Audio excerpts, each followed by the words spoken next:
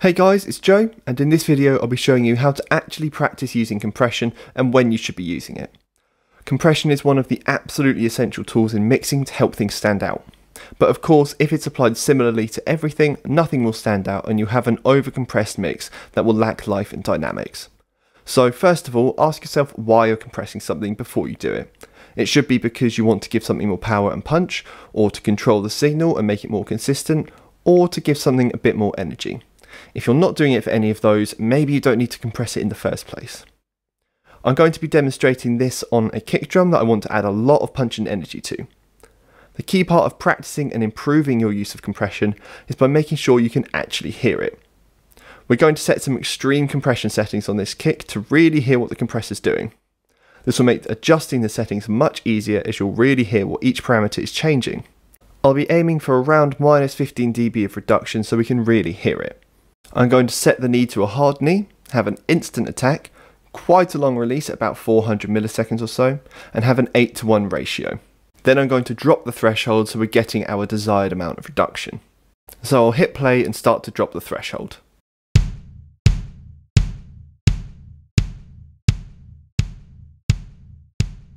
Okay, so that's plenty. Let's just have a quick listen to the kick with and without the compressor to really hear what's been done to it. Okay, so this has clearly obliterated the kick, but we can really hear what the compression is doing and what's taking place. It's essentially flattened it out and killed the transient. And what we do now is ease off on all these settings. We're going to increase the attack so you can start to let it breathe a bit, and reduce the release for the same reason, and then change the ratio so it starts to sound more pleasing and less aggressive. And then you adjust the threshold to getting between -3 and -6 dB reduction, but no more. Make sure it's nice and loud when you're doing this so you can really hear the compressor working. We'll start by adjusting the attack and then just increasing it to let it breathe a bit.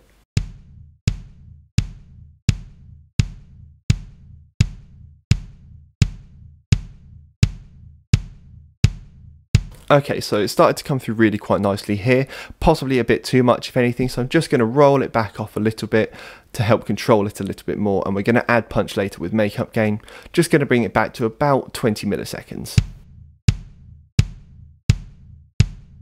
Okay, so 26 sounds quite good, it's still letting some of it through, but it's still going to sound quite punchy. Next is the release, and you can actually just time that to the tempo of the song. As these are all just quarter notes, you could do it quite consistently. So you can just time the needle to each kick hit.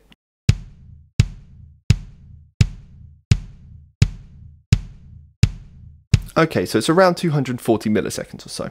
This would also change with the level of the threshold, so it would be worth coming back to later too. Of course, this won't apply to everything, so let's continue to reduce it to just where it sounds nice and doesn't sound unnatural.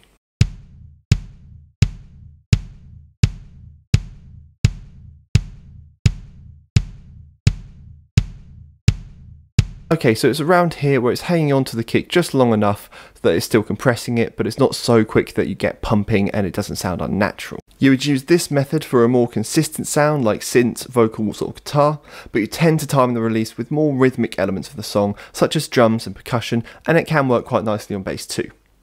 Now let's adjust the ratio. I'm looking for a slightly smoother sound for this type of kick, so let's start to reduce it and have a listen.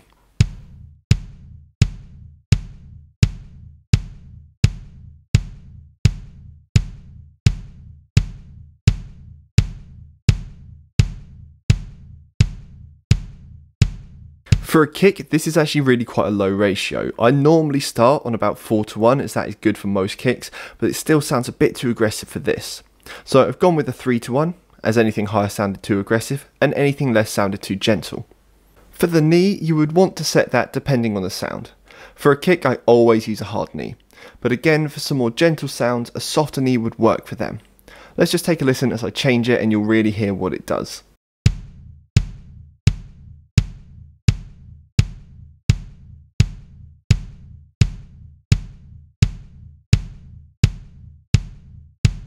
It's taking away a lot of the punch that I want because it's starting to compress that transient before it starts hitting that threshold, whereas if this were applied on, again, a synth, vocal or guitar, it could sound really good.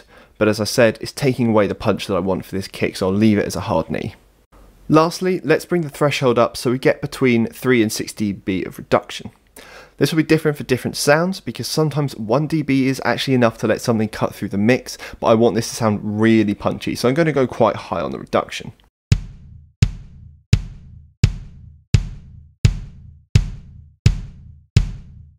Okay, so it's on about 4.5 here. Then we're going to apply that much makeup gain to it as well, so our kick will be at the same level as it was before the compression. However, because we have a slightly longer attack, it's letting some of that transient through. I'm probably just going to drop it down a little bit because that initial transient will be very loud then. Now let's A and B the sound so we can hear it with and without the compressor to really hear what the compressor's done to our kick.